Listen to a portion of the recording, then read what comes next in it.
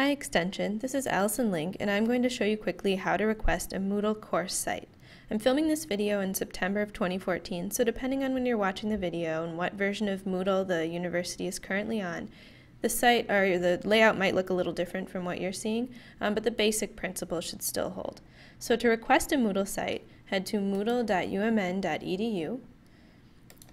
And you'll end up on a page that looks a lot like this. It'll prompt you to log in. I've already logged in my browser here, but once you've logged in, you'll see your Moodle main page, and just head over to this block labeled Help and Support, and choose the last link on here, Request a New Course Site, or a link labeled something like Request a New Course Site.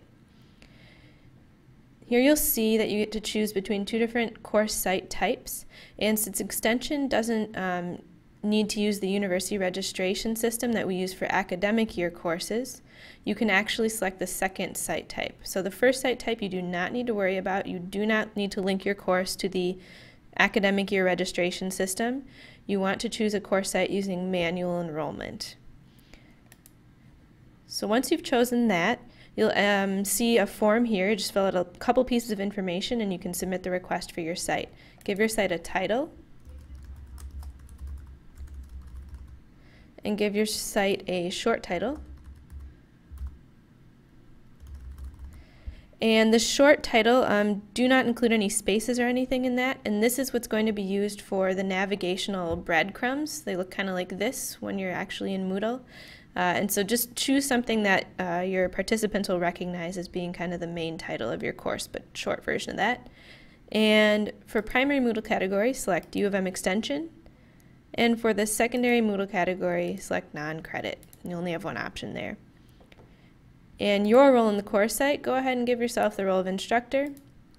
And here, in these boxes is where you can add any additional instructors. So if you've got someone helping you out and you want to have them be able to edit the course site, go ahead and put their internet IDs here. And if you want them to get an email with updates about when the site is approved and the fact that you've requested the site, you can check that box there. Now don't worry if you don't remember everyone at this point. If you need to go back and add an instructor later, that's not a problem. You can add them once you're actually in your course site and editing your course site. So this is just for the preliminary request, but you can always add people later. If you need to add multiple people, you can also add another person here. Now, if you're requesting a new site, you're basically finished and you can hit submit here. But if you are actually requesting a site that is a copy of a previous Moodle site, so let's say you had a Moodle site last year and you want to copy it into the current academic year version of Moodle so you can use it this year, then you're going to need to pay attention to this box here. So only put something in this box if you want to copy information from a past Moodle site into a new Moodle site and use that.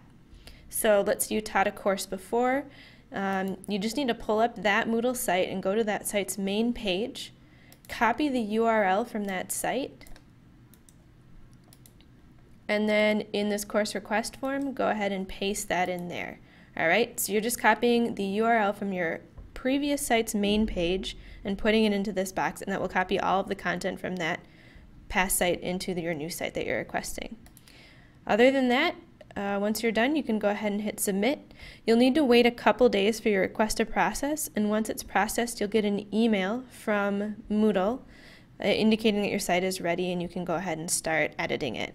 So you'll get a confirmation email right away and wait a couple more days for a second email indicating that you can go into your site and start editing it. That's all you have to do to request a site. Good luck, happy Moodling!